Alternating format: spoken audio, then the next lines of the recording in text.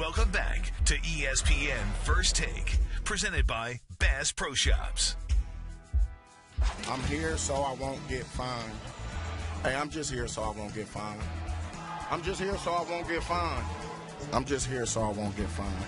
I'm here so I won't get fined. Hey, I'm just here so I won't get fined. Thank you, I appreciate it.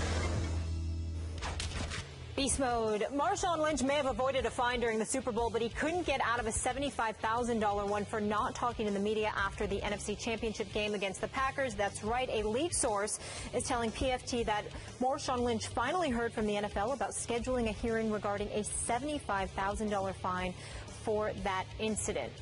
Now, we never heard about it because it wasn't previously reported or disclosed, but according to the source, Marshawn filed his appeal months ago and just learned his hearing is scheduled for tomorrow. Stephen A., your thoughts after learning this?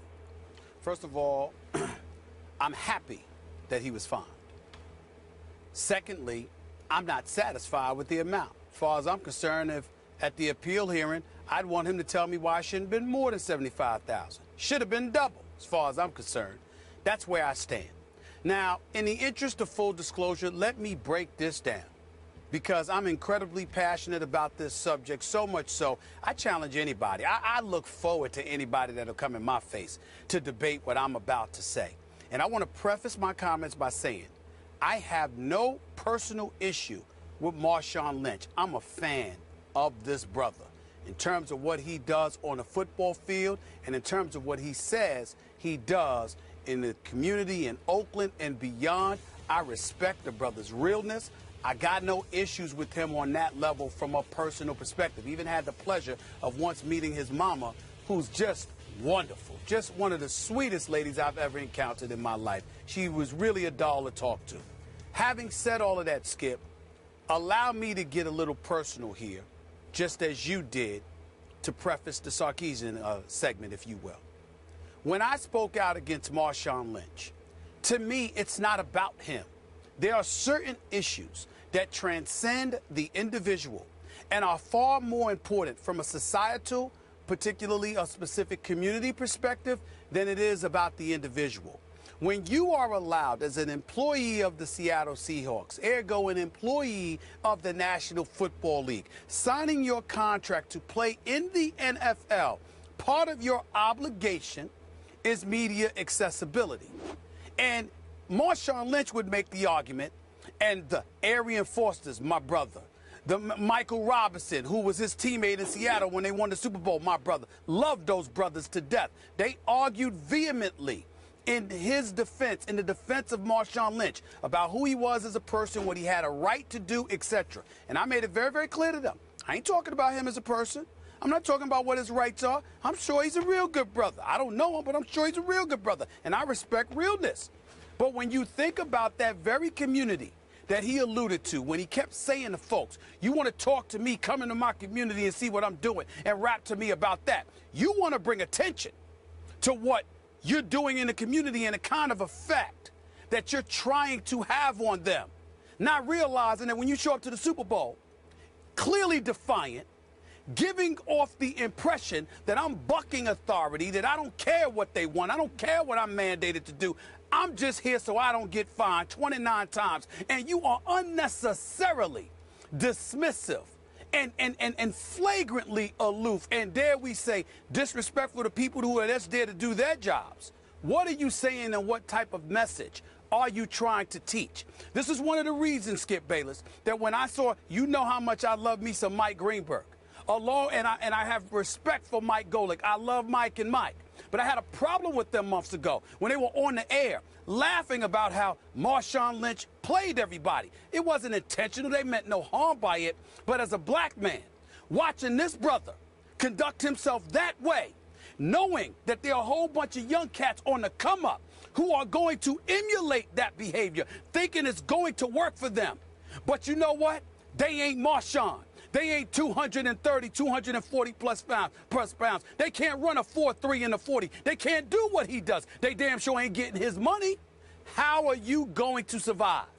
If not, let alone prosper, if you are conducting yourself that way? That's the issue here. You can't allow somebody to walk up there and so flagrantly buck the system, while at the same time telling us that these guys are role models, that these guys and their actions are going to be emulated. They have to be cognizant of that before, because it could potentially have a profound impact on fellas on the come up who may decide to emulate such a behavior and give them the impression that that is something that you can get away with. You have to send an emphatic message. You will not get away with something like that. We all must sit up there and capitulate to some degree. And the reason I brought this subject up to you, Skip Bayless, and I wanted to do it so desperately, Skip, this is one of the subjects that I brought up.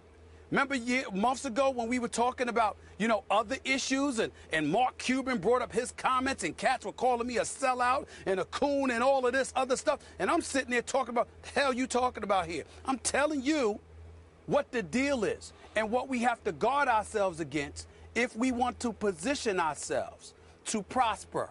And if you emulate certain kind of behavior, it will work against you, because it will be held against you. And you have to send the message that there's certain things that you simply cannot do. Otherwise, you're going to pay a heftier price for it than you ever imagined. Marshawn Lynch may not have to worry about it, but you will. And we have to discourage something like that. And that's why I'm happy that the NFL took the position. We will find you. We will find you, and we will make sure that you know this is not something that you need to do, lest it's going to cost you. Okay. I have no problem with it. Help me out a little bit here. Take me a level deeper. Sure. I certainly agree, and I think your premise is that it is the responsibility of every NFL player to help promote the product that is the National Football League, that pays them the salaries they're paid, by speaking to the media just in a promotional vein to get more attention for the NFL, to get their quotes in newspapers, to get their quotes on First Take, wherever. Right?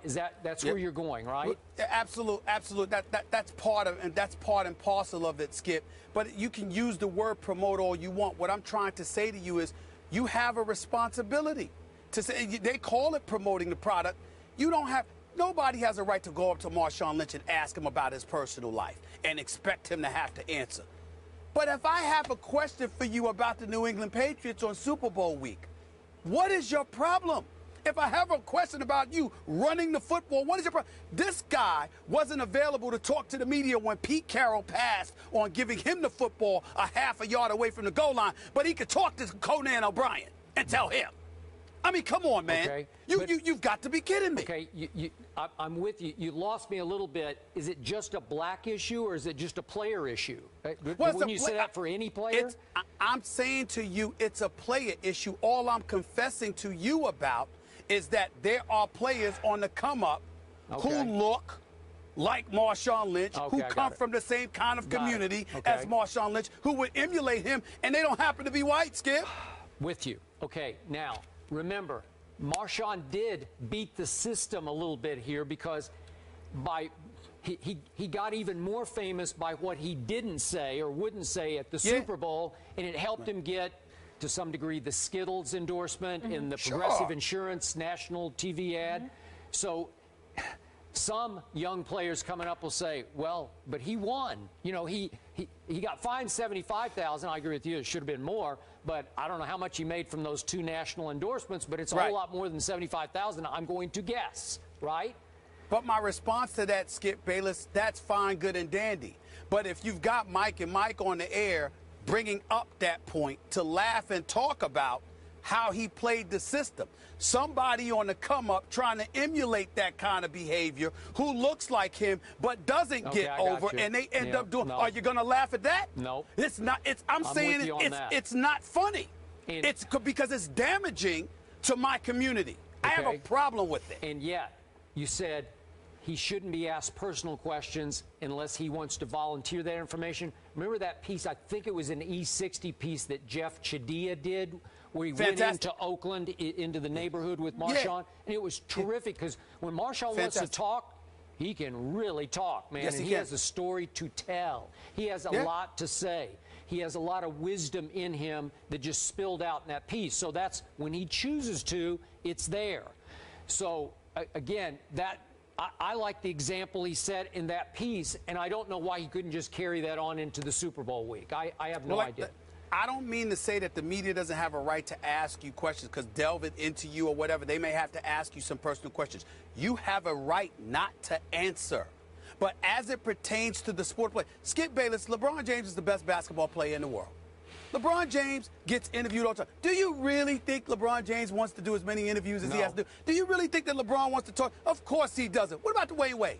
What about Derrick Rose? What about Carmelo Anthony? What about Kobe Bryant? What about Kevin Durant? What about Russell Westbrook? You really think they don't have anything better to do with their time? But they understand there is a responsibility that comes with it. And Marshawn Lynch wants to sit there and say, no, I don't have that responsibility. And the NFL is reminding him, yes, the hell you do. As far as I'm concerned, the appeal hearing should be about why shouldn't it be more than $75,000? You getting away with this. Yeah. As far as I'm concerned, should be more. Last double point. Remember also, this is Marshawn's 9th season in National Football League at age 29, and at some point it will end for Marshawn, and maybe he would look back and he might regret that he didn't make himself a little bigger personality. Go ahead. But it's not about what he regrets. It's about the NFL and professional sports or any entity serving the reminder to Joe Public that you don't get to walk in